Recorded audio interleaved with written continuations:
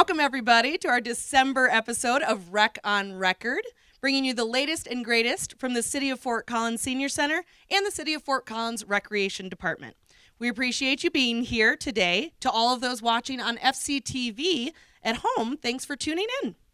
Any questions or concerns, please fill out one of our comment cards and we'll try to assess everything at the end of the show. And now, I would like to bring down the man of the hour, Mr. Jason Chaddock.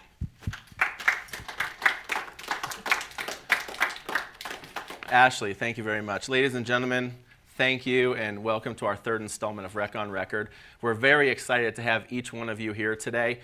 We've been getting a lot of positive feedback in the last couple months, but especially I want to take a second to highlight what's going on in the last month. I've had many people come up to me and comment on myself and Ashley and the staff and just thank us for having this show and the wealth of information that they've been able to get from this show, but also the fact that we have this online and on FCTV. We are finding a tremendous amount of people are actually viewing it while at home. So that's been a great honor for us because part of our pathway with this show was how do we get out to the community?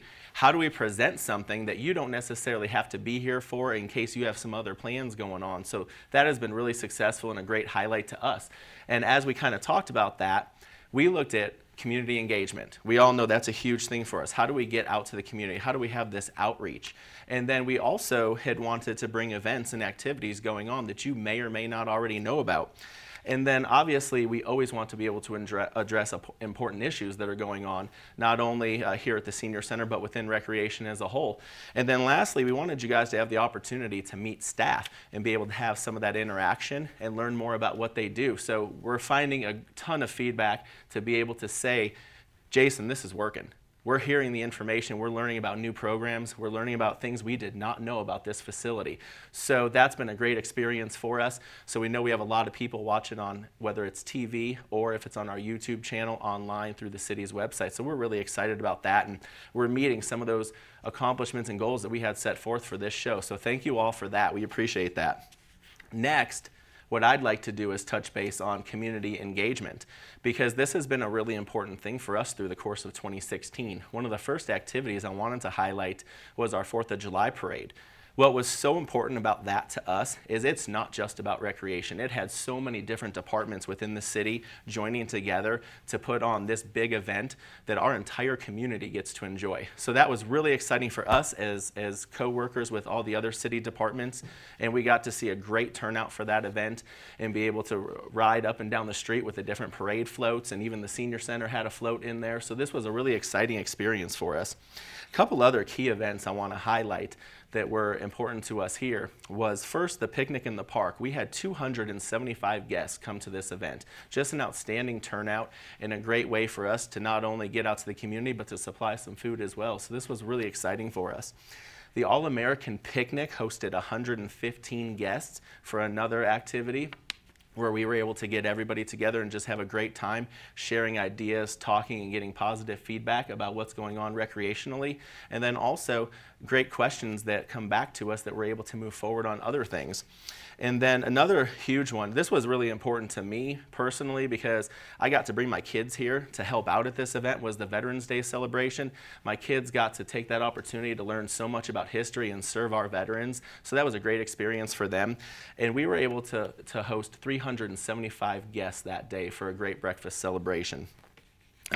Next, I want to fast forward to one of our big events that we had more recently during the holiday season here. We kicked off with the Holiday Artisan Market. Kudos to Ashley for putting that together for us. The Holiday Artisan Market featured 120 vendors and roughly 3,200 guests coming into our facility to purchase items. Just an enormous highlight to the city of Fort Collins and these vendors that don't necessarily get into the big shops. They're able to come here and people are able to buy homemade products. Just a great experience for us here in the city of Fort Collins. Next, I want to touch base on just a couple items that were really great for us to experience with a lot of our different groups. We have the quilting quorum and the pottery studio. We're able to work to make a lot of donations, and that was great for us through the 2016 season. Some of the key items were quilts, afghans, hats, and bowls that they were able to donate. So just a great opportunity for our seniors to get together and give back to the community. So we're really excited about those opportunities of our seniors being able to give back to the community in other ways that don't just stay within the senior center, but they get out within the city as a whole. And then lastly, as far as talking about volunteers, Betsy's going to have a presentation for us in a little while on that, but I just want to highlight we had roughly 4,800 hours through the 2015 year, and Betsy's going to get us up to speed of some new statistics we have. Just an outstanding opportunity for our seniors to be able to volunteer here, and then the tremendous contribution they make to us recreationally and to support the city. The next thing I want to focus on is about our LEED certification. And I want to explain kind of how this came up. We've had many meetings and presentations that have gone on. Well, many of you guests of our facility have been fantastic in asking us questions and trying to learn more about what's going on here within the senior center and ask different questions about items you're seeing. Well, this was actually, I think we had about 3 or 4 different people ask questions in regards to solar, the parking lot, and various efficiencies that we're doing throughout the center. So this particular section we're going to cover now is actually brought on by our guests asking questions, and we've decided to highlight that in this presentation today. LEED certification, for those of you that may not know, what this does is we are LEED Gold certified, and it's leadership in energy and environmental design. That is something the city is striving to complete at any facility that's being renovated and any new facility that's being built here in the city of Fort Collins. So fantastic achievement for us. And what I want to do is highlight just a couple key components from that. One of the things we did couple years ago, 18,000 square foot addition put onto this facility here, and the goal was to hit a net zero increase in utilities. And I can tell you right now that we are trending to that. So what's fantastic about that is to add 18,000 square foot and not see a substantial increase in your utility usage. That's an incredible feat to accomplish, and we're really excited about that particular feature for our facility here. One of the other things that I want to highlight is some of the things that you'll see throughout the facility. We have new LED lighting, and we also have solar panels that do supply energy to the senior center. And right now, what we're hoping to do is increase this ability as we continue to go. Obviously, we all know LED lighting supplies big cost savings, and also these bulbs last far longer than regular. So that's some of the neat features we have. Solar paneling is obviously something that's taking place in many facilities throughout the city of Fort Collins, and this is one way for us to get some energy cost savings as well and be environmentally conscious at the same time. Another thing you'll notice in the parking lot, we get asked a lot of questions about some of the parking spaces out here. We do have some low emission parking, which also went into LEED certification, as well as some electric car stations. So these things have been huge for us as far as obtaining LEED certification, and they've also presented environmentally friendly solutions for us here at the facility while staying in tune with all of the latest and greatest as we continue to develop further. A couple of the last things I want to highlight that you may or may not see. One of the big things that had happened was drip irrigation to be installed in the shrubbery that is around the facility outside. Low flow water fixtures, you'll notice that in the restrooms here. And then also a big, huge thing that went on during the renovation process was the fixing of leakage points. There were air leakage points within the ceiling and some of the back areas. Those were all repaired during the renovation process. So just a great opportunity for us to become more efficient as a facility and then be able to have cost savings with that. So we're really excited about those changes that have taken place over the last couple years. Next, I wanted to touch base on something that we've talked about last month and you guys are hearing a lot about, is the Epic renovation that has taken place. You'll notice on the picture behind me, that's a new picture of the pool, and Waddles, the mascot over at Epic. So one of the things I want to highlight about the Epic renovations is when you go into that facility, you'll notice that when you walk in, the lobby has been completely renovated. The front desk is actually at the very entrance of the facility. So now this affords the staff there the opportunity to greet each guest as they come in, and they're able to check everybody in and direct them appropriately to whatever program, class, or participation activity that they're checking in for. So that's been a great feature that they've been able to add there. They've also been able to add a spacious seating area and all new tables and chairs. So those have been some of the great things that have gone on that you'll notice the second you walk into the facility. Now I want to take you forward a couple steps as you walk into the pool area.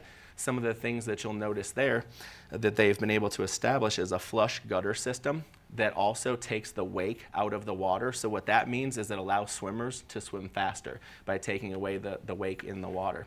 It's been a great feature that they've been able to add to that facility.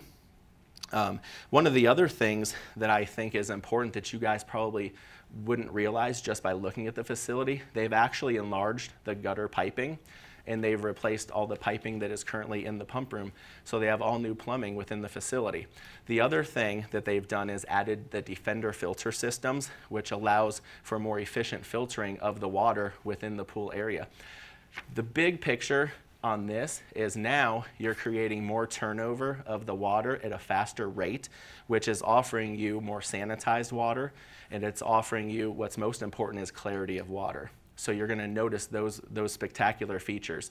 And that's something that you just can't put a price tag on because it's so important to have that efficiency with the facility. And then also, they've had a chemical change there going from gas chlorine to liquid bleach chlorine. So that's been another one of the efficiency changes that they've made. And it also provides a safer environment for staff. So now they don't have to work with the gas chlorine. Lastly, I want to touch base on with Epic is the fact that when you walk out into the pool area, the other big feature you'll see is they have a new Stark bulkhead. This bulkhead will sit probably about a foot high off of the pool deck. And the neat part to this is they put new starting blocks in this as well. So now you have this bright, white, shiny new bulkhead and all new starting blocks. And what this affords them is the opportunity to move these bulkheads much easier than in past years. These bulkheads actually have an air bladder within them that you blow up, they float, and you're able to move to the next station to change your distance for swimming races. So that's been a really neat feature to add on to them that many people might not be aware of. So I wanted to pass that information on to you guys. Now, as we head in, I want to discuss a little bit about some upcoming 2017 improvements here at not just the Senior Center, but also at Club Tico and the Pottery Studio. So Club Tico will shut down January 2nd for renovation. We will be doing a catering kitchen there, expanding and remodeling the restrooms that currently exist. And then from there, we'll be building some designated storage areas, as well as plumbing and electrical improvements. So we're really excited about this. This will take place January 2nd through almost the end of May. We look to reopen on May 26th. So that's an upcoming activity that we have going on. Please stay tuned for more information on that. Here at the Senior Center, we'll have continued lobby improvements as we go, making our lobby really the forefront of the center to be able to provide you information and be able to give you direction as to different activities and programs that we have here at the center. One of the big movements we have, and you've seen it with this show, is to have innovation and technology as we continue to develop here at the Senior Center. So we want to be able to not only maintain the latest and greatest, but we want to be able to use this technology to provide our guests the best user experience that they can have here at the Senior Center. As we talked about earlier, this show being able to go online and on FCTV from this very room here in the Twinberry Auditorium at the Senior Center, that's just one of our technology advances that we're able to get out to the community via this resource. One of the next things that we have going on is at the Pottery Studio. Much like here at the Senior Center, that we've had some safety and security measures. We're still working with safety, security, and risk management, as well as operations services, to have some adjustments made at the Pottery Studio with helping to provide a more secure facility. So we're definitely excited about some of those changes as we head into 2017. And with that, I want to say again, thank you all for being here today. We appreciate it, and we're going to continue on with this show, and I'm going to turn it back over to Ashley. Wonderful. Thank you so much, Jason. And now we'll bring down Katie Stever, and she's going to give us a little bit of an update. Here you go. Everybody welcome Katie. Thank you. All righty, gang. I am here today to talk to you about a few different things going on at the Senior Center. What I want to highlight today is our gymnasium.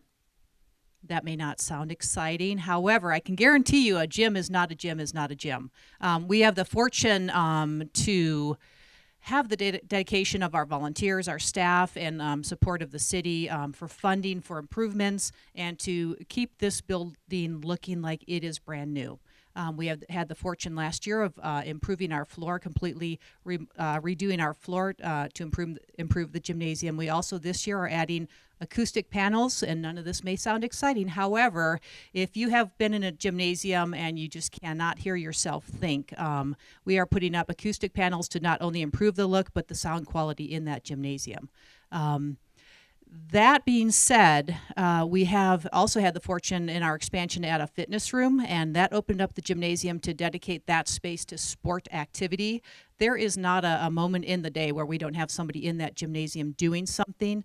So we have open drop-in times. We also have the ability and have done many scheduled activities. So we host badminton, volleyball, pickleball and volleyball and numerous other sports. We provide all of the equipment for those sports so that we make sure that we purchase high quality, very high-end equipment. For example, our table tennis tables run anywhere from $1,000 to $1,500 a piece, so that we have very high quality things for you all to come in and utilize. We also offer clinics. We offer league play, and if there's something that we're missing, we can certainly try to squeeze that in, but there's not a whole lot of open time in that space. We also have the fortune to have an adaptive recreation program that's absolutely amazing. They don't have a home, so they are often here in our gymnasium. They hold wheelchair rugby, they hold bocce ball, they hold a number of sports throughout the year, and we are I'm very honored to have some of those take place here in our gym. So thanks, Renee and all. The other thing that we do is squeeze some special events in throughout the year. So we do host a couple of annual holiday markets and some events such as that utilize that gym space. So that's my gymnasium. Very proud of it. I only have one hand. Quick statistics on the facility, a couple of things. We have a social membership that I kind of dug into last month. Currently, we have about 2,000 social members here in the building. That's not the only way to come in and do something, but we do have 2,000 social members that Ashley works with very closely to program numerous things throughout the year. Silver Sneakers is a program wellness fitness based. It is offered by your insurance or your supplemental insurance. We host about 900 members at this time that utilize our services, mostly fitness. We have the ability to rent out our space, and we do that. We have increased our rentals by about 13% this year, so an amazing statistics. Also, our fitness program, very proud of that fitness program. New coordinator on board, David, and throughout 2016, we have increased participation in our fitness classes by about 17%, so he's doing an amazing job. I will plug that I started that program, but but he's done some great improvements and additions and add a lot of things. So going back to our social membership, what we do every year is we try to stay in touch, for example, through this program, but we hosted a breakfast where we actually tried to bring everybody in. Not all 2,000 people showed up, but we did have about 125 guests come. We had volunteers and a couple of staff people in there cooking breakfast. It was absolutely amazing. We gave people the ability to give us feedback on who we are, what we do, what are we doing right and wrong. We have taken all of those comment cards. We will get back to you and kind of group those together and deal with some of those issues, and a lot of positive comments that came in. We also recognized our Senior Center Council, who have done some amazing things for many, many years. They did some great things in 2016, looking forward to 2017. They co-hosted that breakfast with us, and they'll continue to work closely by our side. So that was our annual breakfast. As Jason touched on, Epic is officially reopened, but they are going to have some amazing things going on this Saturday from 9 to 2:30. So swing by in the morning. They have open exhibitions in ice skating, broom ball, curling, all different things that are absolutely amazing. I love to watch, but not really do. We have a skater here in the house. So come by and see those demos. That ice and everything will open up for free from 12 to 2, so give it a try. And they are just, it's amazing. If you haven't been over there, make sure you go. And if you can go this Saturday, take a try on some of the things they have going on. And I am done. Awesome. Thank you so much, Katie. Let's everybody give her a round of applause again. Now moving on to our next segment, I would like to bring up someone who is very near and dear to my heart. She is my office mate. She is in charge of all of our volunteers here at the Fort Collins Senior Center, which we could not run here without this program that she does. So everybody, please give a warm round of applause for Betsy Eamon. Thank you, Ashley. She's also a wonderful office mate. And as Ashley said, my name is Betsy Eamon, and I am the volunteer coordinator here at the Fort Collins Senior Center. We have a wonderful team of volunteers that totals over 300 during the course of a year. And it's their dedication and giving of their time and talents that truly contributes to the success of our programs and to the Senior Center overall. As Jason mentioned, in the year 2015, our volunteers provided over 4,800 hours of volunteer service to the Senior Center, and we are on track to surpass that number this year because as of August 31st of this year, I had a recorded 3,897 and 1/2 hours. So those half hours and 15-minute increments are important. I want to thank each one of you that's in the audience today that serves as a volunteer or who is perhaps watching this show that serves as a volunteer, because it is you that contributes to our overall success. Research shows that not only does volunteering give back to your community and contribute to the overall success of programs, but it also can add measurable improvements to your physical, social, spiritual, emotional, and mental well-being. So to this end, we offer a myriad of volunteer opportunities, which include arts and crafts, committee membership, computer and clerical assistance, dance assistance, food preparation and serving, providing guest services and information, working in our library and media center, providing pre-event organization and setup, volunteering as a trip driver or as a trip host, as a workshop supervisor, and teaching classes such as computer skills, arts and crafts, and more. Now, most often one might actually see a volunteer at work, such as in guest services or in the library media center, but we also have a host of volunteers who provide behind-the-scenes volunteer services, such as the one who waters our plants weekly, or who straightens areas of the lobby, straightens the magazines and the brochures, those who prepare food in our kitchen prior to events, volunteers who update the bulletin boards in our facility, and those who operate the video and sound systems in rooms such as these for events. Those are the hidden volunteers. We offer opportunities for volunteers that are short-term, such as being a food taster at a culinary event, working as a golf cart driver at our picnic in the park. That would involve picking up the patrons at the actual site where they're eating and transporting them to the trolley where they undertake a free trolley ride, and then transporting them back to the picnic site. We also have persons who serve as people counters in short-term positions at our holiday market, and judging paintings at our annual May art show, or working at other special events. So we have on-call or occasional volunteer opportunities as well, and these might involve being an entertainer or, say, perhaps doing some clerical work for us. Some of our long-term opportunities include working as a guest services and information provider, providing weekly services in the library media center, coordinating bridge or bingo, serving on a committee, or perhaps serving a semester or year-long internship. The possibilities are varied, and we strive to offer our volunteers a quality volunteer experience that meets their expectations and allows them to use their many skills and talents. So how does one become a volunteer? Okay, so first one would have to obtain a volunteer application, which can be done by going to our front desk or getting one from me at my office, or a person can apply online going to the www.fc.gov website. I'm also happy to email an application to anybody that contacts me over the phone or online. Once I get the application back, the volunteer is then contacted to complete a volunteer orientation where both the volunteer's expectations of the program and our expectations of the volunteer are discussed. We also tour the facility and talk about different areas where one might be able to assist.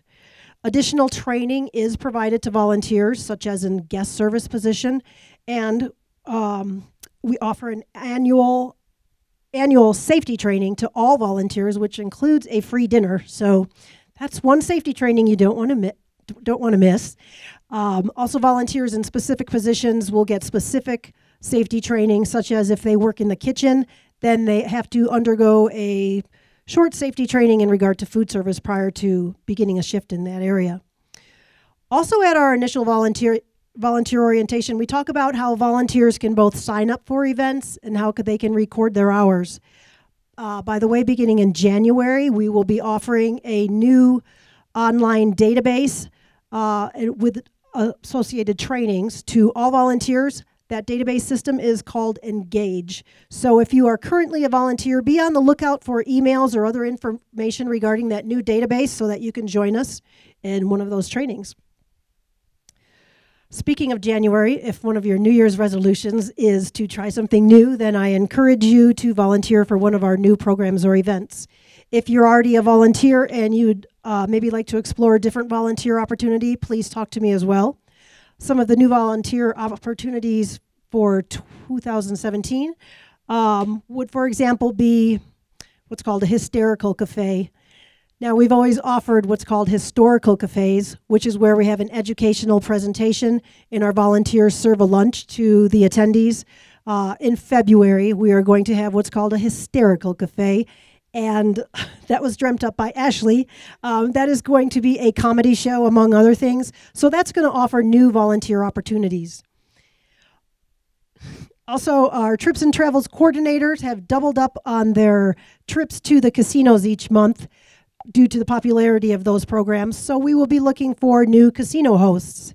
Now, that's a very important position because that involves accompanying those who are going to the casinos on the bus up to the casinos and making sure the head count on the way up to the casino is the same head count that you get as those who get back on the bus for the trip home at the end of the day.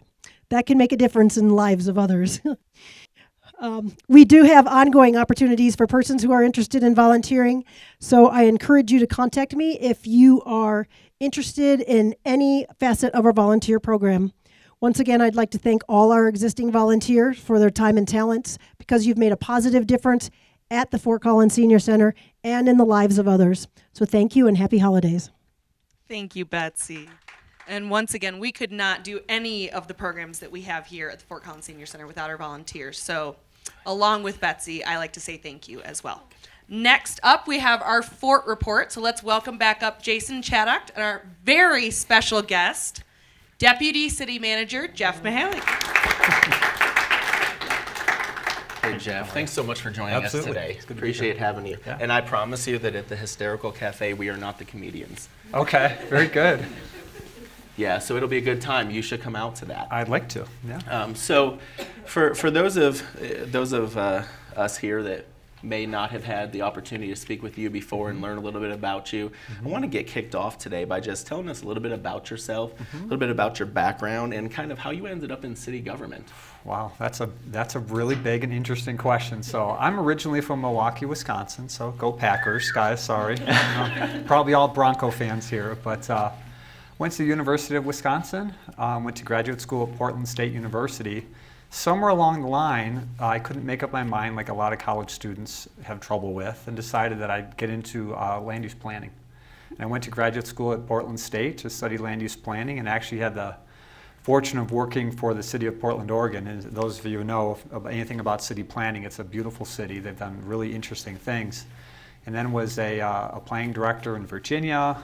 And then when I moved to Illinois, my, I guess, perspective and horizons widened quite a bit and started doing economic development work and then city management work. I was in Arizona for a number of years and now here finally in Fort Collins, and I can tell you that this is truly my dream job. I'm so excited to be here and I get to do so many different things, but it's really about my love of cities, about working collaboratively with people and actually seeing the results of my work every single day in a wonderful city. So I think I have one of the best jobs you could possibly think of. That's awesome. Jeff, and I got to tell you, I'm really excited to hear about that background because I didn't know you've traveled all over. Oh, yeah.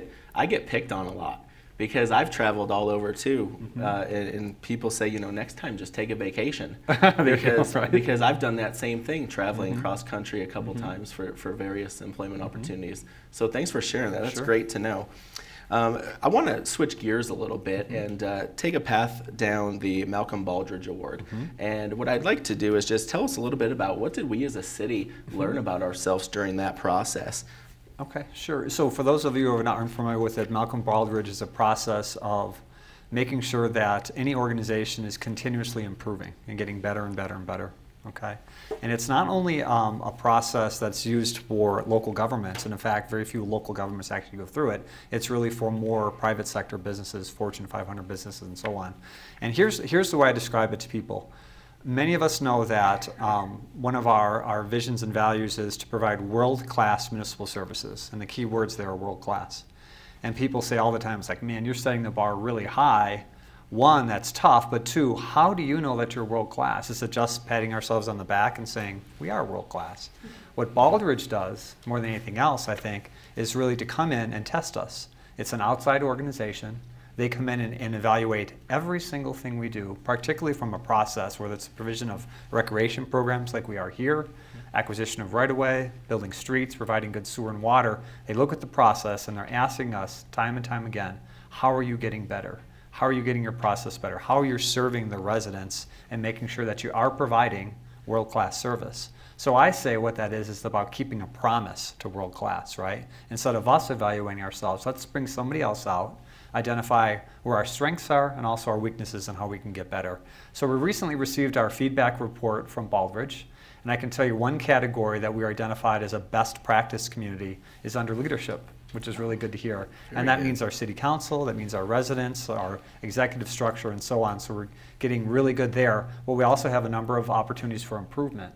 And what that does is it says if you want to continue on this journey to be a world-class community, here are some things you have to improve. So I would say as an organization, as an enterprise, it's really kind of finding ways to tune us up a little bit and for us to get stronger and better. And in my opinion, more than anything else, it allows us to provide better quality services for the residents of Fort Collins, and that's what it's all about.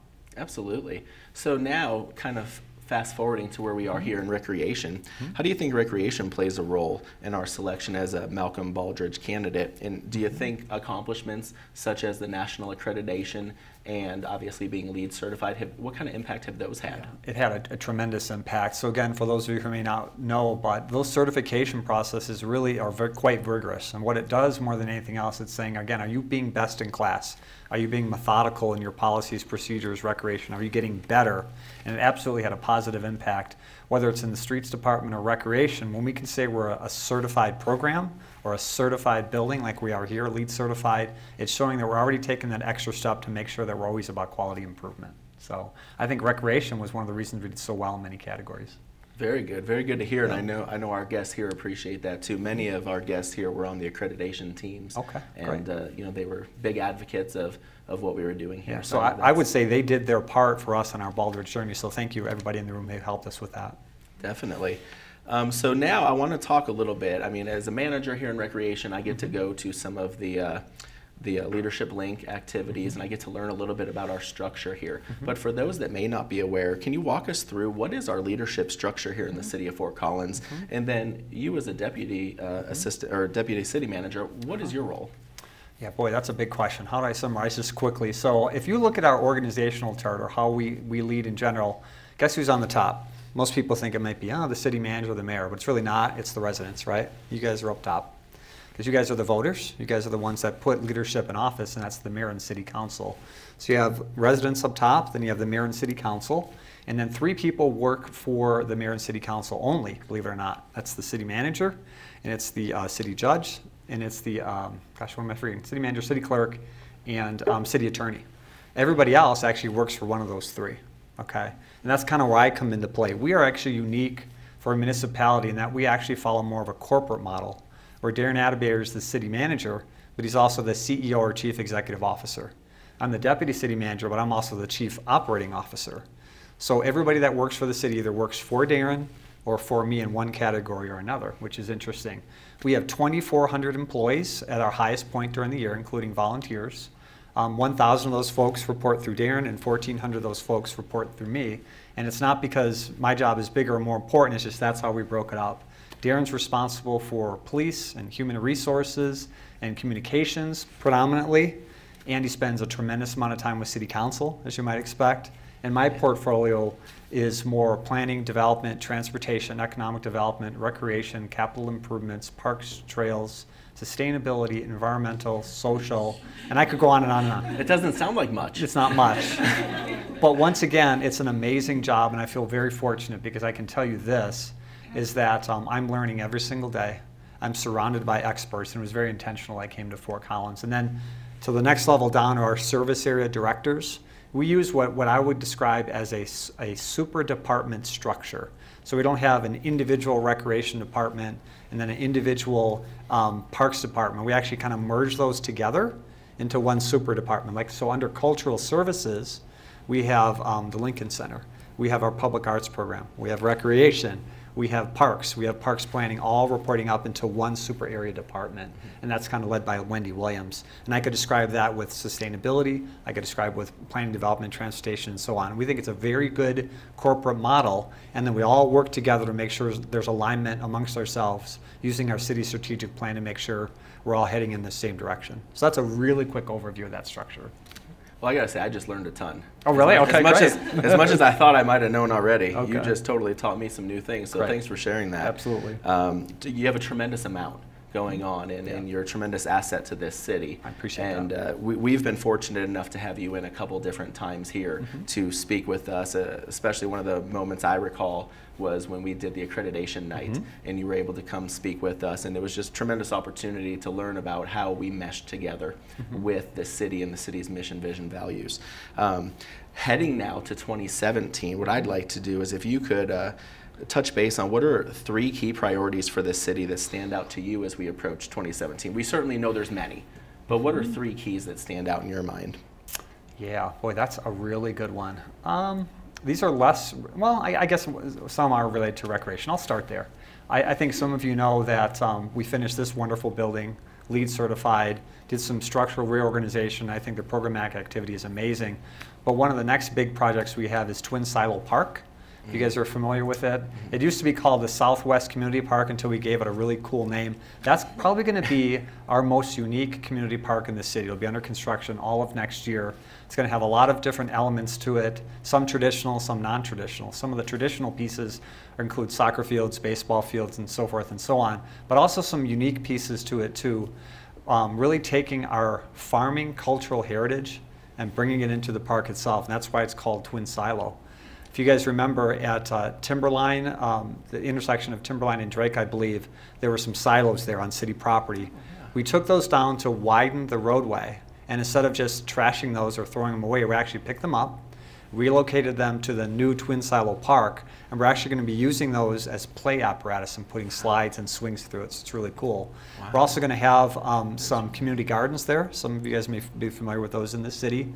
Also a harvest table for people to come and celebrate and actually do some harvesting there. We're going to do some unique crops on that site as well. So the whole concept there is to respect our cultural heritage, reflect that in the park itself, and still make it an active, viable park. The other cool element, as you guys may know, is we're doing a nature in the city element there as well, where there's a beautiful creek coming through the property, McPherson Creek. And it's actually been more, I guess, channelized over the years, so it's kind of a steep drop ditch. So it's pretty to look at, but that's all it function as. What we're going to do there, and I think I'm so excited about this, is actually going to bring down the banks of it, spread it out and widen it, add some rock structures to it, some sand as well, and then make it a play area for kids and families to actually go in the river and play there. Talk about a nature in the city project. How cool is that going to be? And again, if you think about our cultural heritage, that's what people used to do back in the day, used to play in the river. Now we're kind of bringing that concept back. So sorry, I'm all excited about the park, you can tell. I would also say 2 other big pieces are dealing with our challenges with homelessness in our community. There's 2 big pieces to that. I think there's the folks that need and want the help, and I think we're doing a particularly nice job in that space. But then unfortunately, there's a whole nother space where I would call them less homeless and more transient in nature, where they're displaying aggressive behaviors in our downtown. And I think we've seen that really extend, if you will, in the city over the past couple of years. We're very attuned to it, very sensitive to it. So we're going to have more patrols, more conversation with people, both with a carrot and a stick approach, where we're trying to get people the services they need. But if they're resource resistant, we also need to let them know that there are consequences to bad behavior. And if things don't get corrected, then they have to go in a different direction. I'll just leave it at that. But that's something we're really focusing on. Last thing I'll say is Council is going to be making a very critical decision over the next couple of weeks on whether or not the city becomes a gig city, which is all about broadband, and making sure that we have the ability to have the highest speed of computer connection anywhere in the city for sure, potentially anywhere in the country. And that's going to attract more people, more talent, and provide us with more opportunities to exchange data up and down the internet. It's also going to attract more people to our city. It used to be the fact that people would say, now with the internet, you can live and work anywhere in the world. I would say not anymore, because if you think about some of the programs that we're running right now are so data intense and need so much memory to be able to shift that up and down on the internet. Right now, it's really only gig cities where we have all this high speed that can have people live anywhere in the world. So if you think about those folks who do that, they typically have really good careers, high paying jobs. They'd love to live in Fort Collins, and we'll reap the benefit by having that talent pool and having the wealth in the community as well. But I think there's benefits for the school district, for the city's electric utility, and everybody in this room. And now, when I'm in my living room and my kids are home from college and my wife and we're all online at the same time, we actually can use the computers at the same time. So it'll help me as well. So there's so many things we're excited about for next year, but those are just three. And real quick to stem off So that of was my long answer for the day. So. Oh, no, that was awesome. I mean, tons of information for us, and we really appreciate that. And I know these are questions that we get asked some here as well, and in some of the different groups that we're a part of and liaisons for as staff, we hear about these questions and stuff. So this is great for us to learn about as well. With everything you just talked about, with what the city's goals are for 2017, how do you see recreation playing a role in that? Recreation is a huge role with that. I would say more than anything else, it's really about lifestyle choice, more than anything else. I'm always amazed, having lived in different parts of the country, how fit and relaxed people are in the city of Fort Collins. And I actually attribute that a lot to our amazing recreational programs here in the city of Fort Collins, whether it's really active recreation or it's more some of the trips that we heard about earlier to different venues, or shooting pool or playing chess. People really need, especially at this point in our lives and this point in the evolution of our country, that time to refresh and reflect and relax and stay fit at the same time. So I think in our community in particular, as we're continuing to raise our family and be productive and get things done, we also have to have that calming time, that relaxation time, that fitness time, and also the time with our friends and family. And a lot of times we do that through recreation. Absolutely. You touched on a lot of great points. And recreationally, I want to kind of transition now to, on a personal note, how does recreation play a role in your life? Man, I don't know where I'd be without recreation. And I mean that, this is not just because we're on this show. So from a very young age, as a little kid, I remember fondly being in a Cub Scout softball program, right? And playing in the city fields and being engaged in that program. Also playing basketball in the gymnasiums as well. So it's been such a huge part of my life as a youth, and then through high school and so forth. But then even as a young adult and finishing college, always very active in recreational programs with folks I work with, like playing volleyball or adult baseball or something like that. And then after having kids, it's been really rich and rewarding for me as well to be a volunteer, like a lot of people in this community. I've been a volunteer basketball, football, soccer, and track coach throughout my life. Wow. So the good news for you guys in many respects is I can see it from many different angles. For recreation as a consumer, right? As a coach, as a parent, and now hopefully as someone that helps lead you guys in the direction, whether it's building facilities or help massage programs. So I can say to you that recreation has been a huge part of my life and my kids' lives as well. So both of my kids are in college right now. They both are college track athletes. And if it wasn't for the recreation programs, they wouldn't be there. And my mother, who's in her 70s right now, love my mother to death, she's a big fan of the Silver Sneakers program. Awesome. So recreation touches my life in so many ways. That's awesome. That's great to hear. Yeah. I do have one final question for you. Is this where the shoe drops or not? No. No, okay. Not a total shoe drop. All right. So I knew, you and I have talked before, I knew you were a Packers fan. Uh-huh. So I'm going to put you on the spot. All right. Who is your favorite Packer football player of all time? Oh, man. That's a hard one. Oh, I know. That's tough. At the end of the day, even though he had a very squirrely part of his career, it has to be Brett Favre. And I'll tell you why. I mean, if anybody knows about Brett Favre, here's a kid who grew up in Mississippi. He's as hillbilly as they come, right? Straw in his hair and all that stuff. Didn't get recruited heavily, was coached by his father in high school, ended up going to Southern Mississippi. Was a draft choice, had a first really tough time in the NFL for the Atlanta Falcons, right? Kind of a party boy, very immature. And I distinctly remember sitting in my office in Virginia at the time.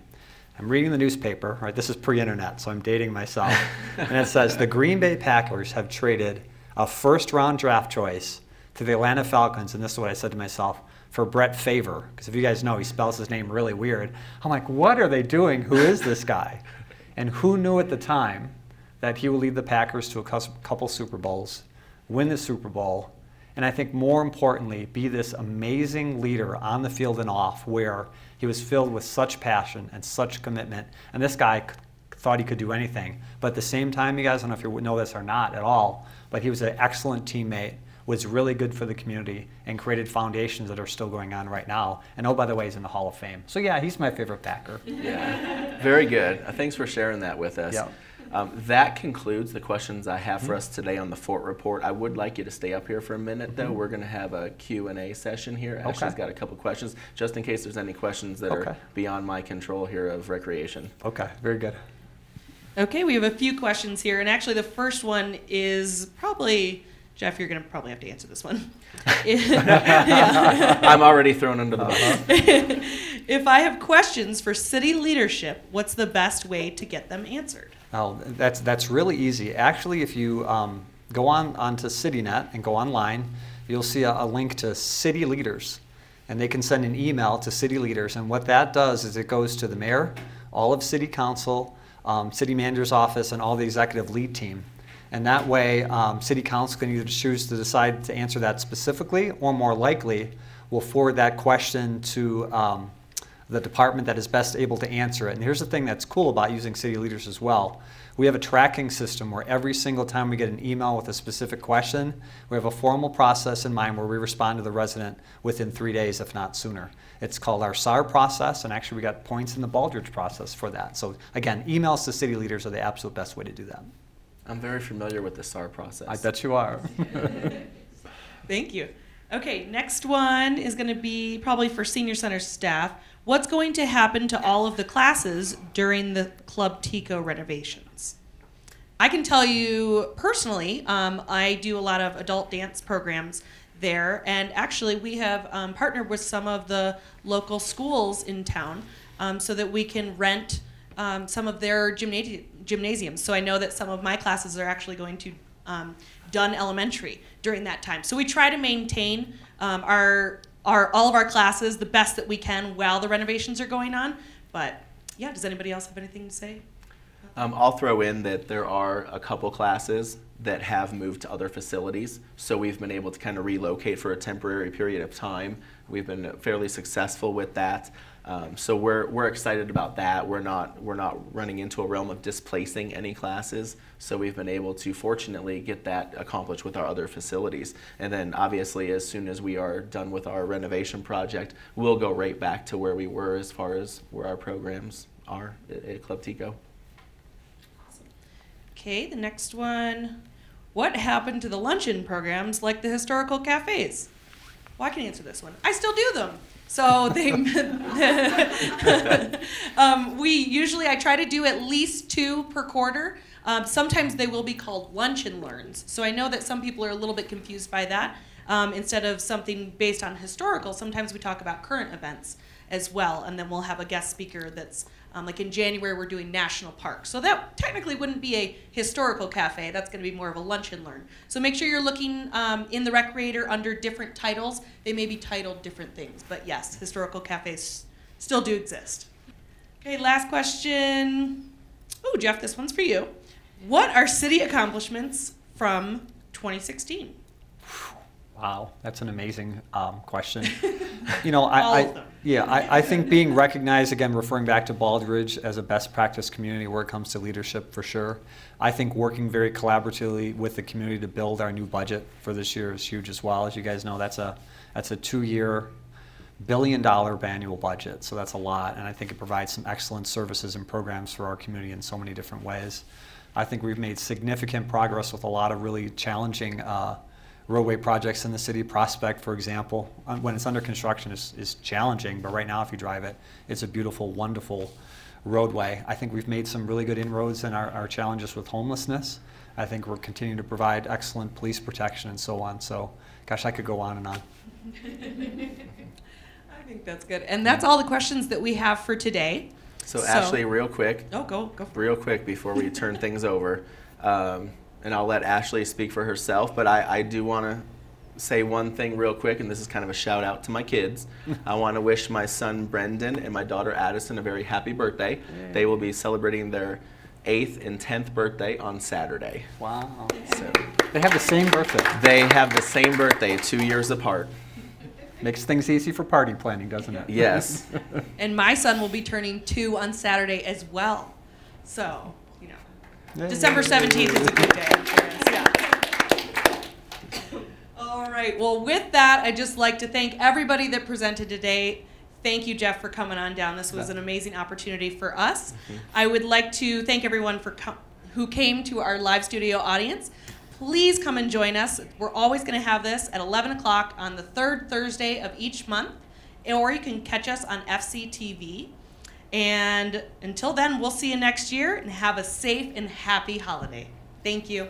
Thank you, guys.